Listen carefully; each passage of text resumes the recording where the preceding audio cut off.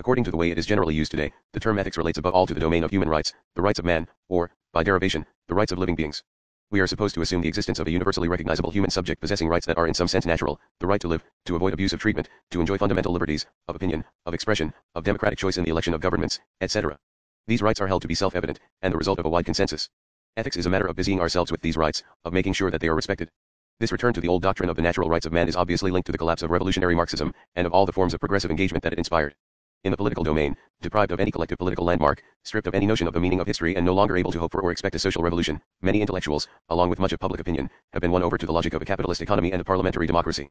In the domain of philosophy, they have rediscovered the virtues of that ideology constantly defended by their former opponents, humanitarian individualism and the liberal defense of rights against the constraints imposed by organized political engagement.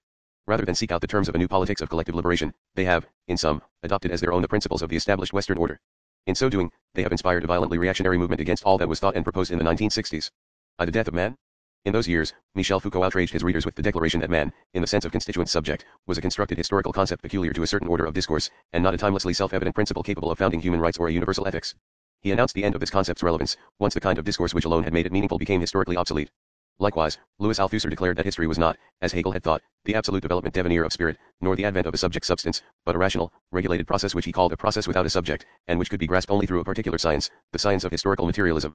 It followed that the humanism of human rights and ethics in the abstract sense were merely imaginary constructions, ideologies, and that we should develop, rather, what he called a theoretical anti-humanism. At the same time, Jacques Lacan strove to disentangle psychoanalysis from all its psychological and normative tendencies. He demonstrated how it was essential to distinguish the ego, a figure of only imaginary unity, from the subject. He showed that the subject had no substance, no nature, being a function both of the contingent laws of language and of the always singular history of objects of desire.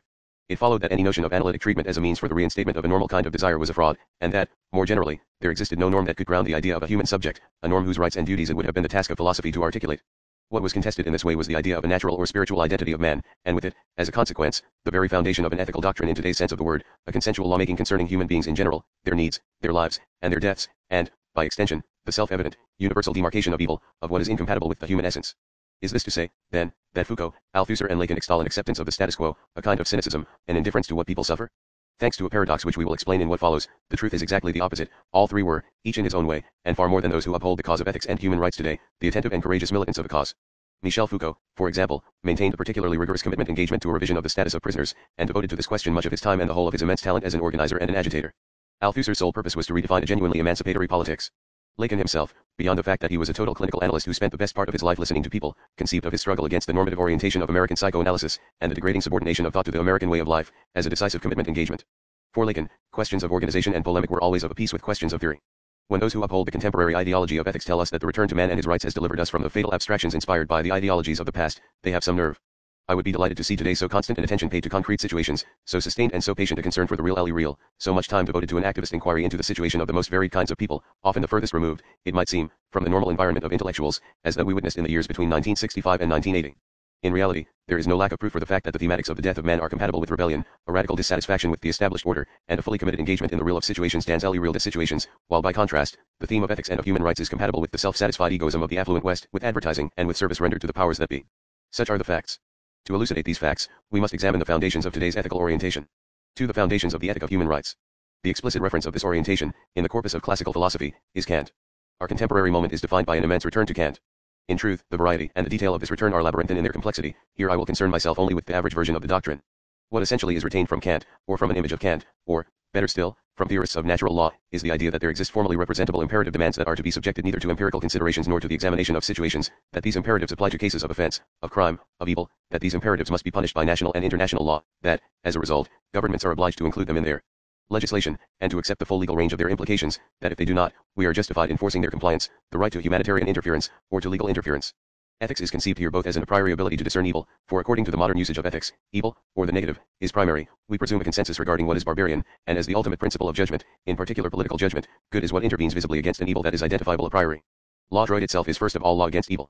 If the rule of law etat droit is obligatory, that is because it alone authorizes a space for the identification of evil. This is the freedom of opinion which, in the ethical vision, is first and foremost the freedom to designate evil, and provides the means of arbitration when the issue is not clear, the apparatus of judicial precautions. The presuppositions of this cluster of convictions are clear. 1. We posit a general human subject, such that whatever evil befalls him is universally identifiable, even if this universality often goes by the altogether paradoxical name of public opinion, such that the subject is both, on the one hand, a passive, pathetic, or reflexive subject, he who suffers, and, on the other, the active, determining subject of judgment, he who, in identifying suffering, knows that it must be stopped by all available means. 2. Politics is subordinated to ethics, to the single perspective that really matters in this conception of things, the sympathetic and indignant judgment of the spectator of the circumstances. 3. Evil is that from which the good is derived, not the other way round. 4. Human rights are rights to non-evil, rights not to be offended are mistreated with respect to one's life, the horrors of murder and execution, one's body, the horrors of torture, cruelty, and famine, or one's cultural identity, the horrors of the humiliation of women, of minorities, etc. The power of this doctrine rests, at first glance, in its self-evidence. Indeed, we know from experience that suffering is highly visible. The 18th century theoreticians had already made pity, identification with the suffering of a living being, the mainspring of the relation with the other. That political leaders are discredited chiefly by their corruption, indifference, or cruelty was a fact already noted by the Greek theorists of tyranny.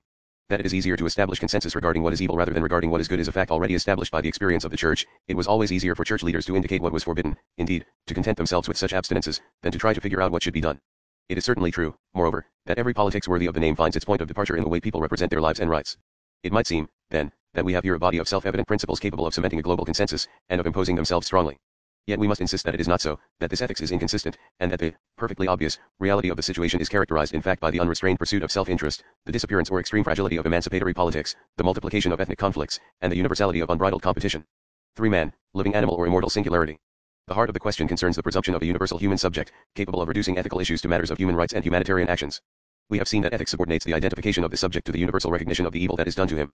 Ethics thus defines man as a victim. It will be objected, no. You are forgetting the active subject, the one that intervenes against barbarism.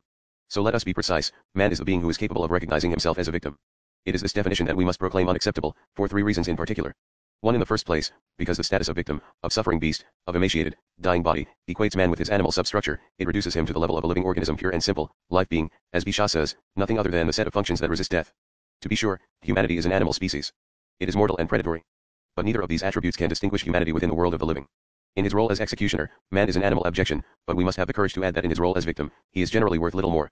The stories told by survivors of torture forcefully underline the point. If the torturers and bureaucrats of the dungeons and the camps are able to treat their victims like animals destined for the slaughterhouse, with whom they themselves, the well-nourished criminals, have nothing in common, it is because the victims have indeed become such animals.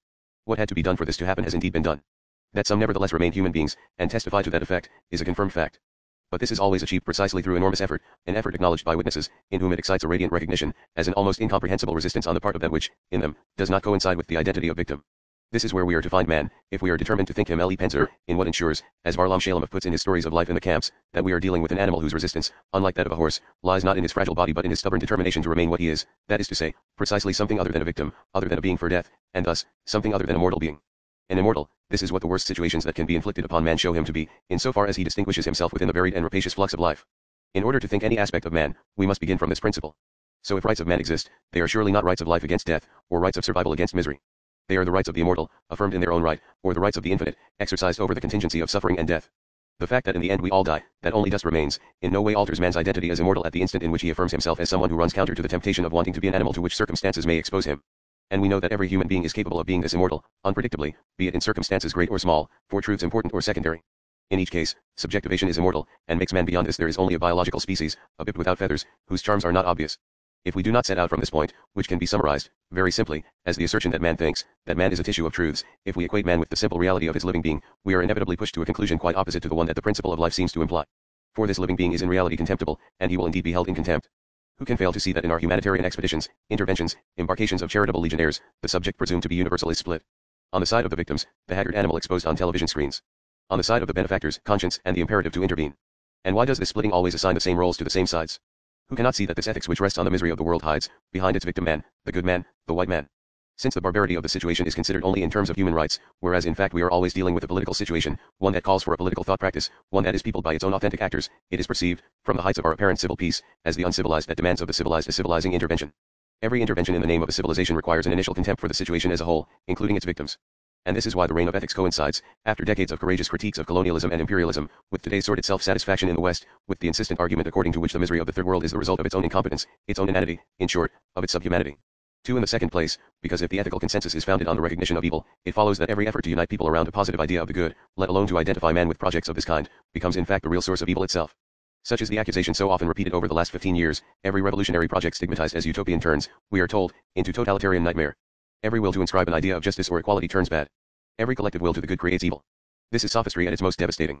For if our only agenda is an ethical engagement against an evil we recognize a priori, how are we to envisage any transformation of the way things are? From what source will man draw the strength to be the immortal that he is? What shall be the destiny of thought, since we know very well that it must be affirmative invention or nothing at all? In reality, the price paid by ethics is a stodgy conservatism. The ethical conception of man, besides the fact that its foundation is either biological, images of victims, or Western, the self-satisfaction of the armed benefactor, prohibits every broad, positive vision of possibilities. What is vaunted here, what ethics legitimates, is in fact the conservation by the so-called West of what it possesses. It is squarely astride these possessions, material possessions, but also possession of its own being, that ethics determines evil to be, in a certain sense, simply that which it does not own and enjoy ce qui n'est pas ce don't el. But man, as immortal, is sustained by the incalculable and the unpossessed. He is sustained by non-being non-atent. To forbid him to imagine the good, to devote his collective powers to it, to work towards the realization of unknown possibilities, to think what might be in terms that break radically with what is quite simply to forbid him humanity as such. 3. Finally, thanks to its negative and a priori determination of evil, ethics prevents itself from thinking the singularity of situations as such, which is the obligatory starting point of all properly human action. Thus, for instance, the Dr. 1/2 ethical ideology will ponder, in meetings and commissions, all sorts of considerations regarding the sick, conceived of in exactly the same way as the partisan of human rights conceives of the indistinct crowd of victims, the human totality of subhuman entities reals. But the same doctor will have no difficulty in accepting the fact that this particular person is not treated at the hospital, and accorded all necessary measures, because he or she is without legal residency papers, or not a contributor to Social Security. Once again, collective responsibility demands it. What is erased in the process is the fact that there is only one medical situation, the clinical situation, and there is no need for an ethics, but only for a clear vision of the situation, to understand that in these circumstances a doctor is a doctor only if he deals with the situation according to the rule of maximum possibility, to treat this person who demands treatment of him, no intervention here, as thoroughly as he can, using everything he knows and with all the means at his disposal, without taking anything else into consideration. And if he is to be prevented from giving treatment because of the state budget, because of death rates or laws governing immigration, then let them send for the police. Even so, his strict Hippocratic duty would oblige him to resist them, with force if necessary. Ethical commissions and other ruminations on healthcare expenses or managerial responsibility, since they are radically exterior to the one situation that is genuinely medical, can in reality only prevent us from being faithful to it. For to be faithful to the situation means, to treat it right to the limit of the possible. Or, if you prefer, to draw from the situation, to the greatest possible extent, the affirmative humanity that it contains. Or again, to try to be the immortal of the situation. As a matter of fact, bureaucratic medicine that complies with ethical ideology depends on the sick conceived as vague victims or statistics, but is quickly overwhelmed by any urgent, singular situation of need. Hence the reduction of managed, responsible and ethical healthcare to the abject task of deciding which sick people the French medical system can treat and which others, because the budget and public opinion demand it must send away to die in the shanty towns of Kinshasa. For some principles, we must reject the ideological framework of ethics, and concede nothing to the negative and victimary definition of man. This framework equates man with a simple mortal animal, it is the symptom of a disturbing conservatism, and, because of its abstract, statistical generality, it prevents us from thinking the singularity of situations. I will advance 3 opposing theses. Thesis 1. Man is to be identified by his affirmative thought, by singular truths of which he is capable, by the immortal which makes of him the most resilient, resistant and most paradoxical of animals. Thesis 2. It is from our positive capability for good, and thus from our boundary-breaking treatment of possibilities and our refusal of conservatism, including the conservation of being, that we are to identify evil, not vice versa. Thesis 3. All humanity has its root in the identification in thought and pensée of singular situations. There is no ethics in general. There are only, eventually, ethics of processes by which we treat the possibilities of a situation. At this point the refined man of ethics will object, murmuring, wrong. Wrong from the beginning. Ethics is in no sense founded on the identity of the subject, not even on his identity as recognized victim. From the beginning, ethics is the ethics of the other, it is the principle opening to the other, it subordinates identity to difference. Let us examine this line of argument. Does it contribute something new?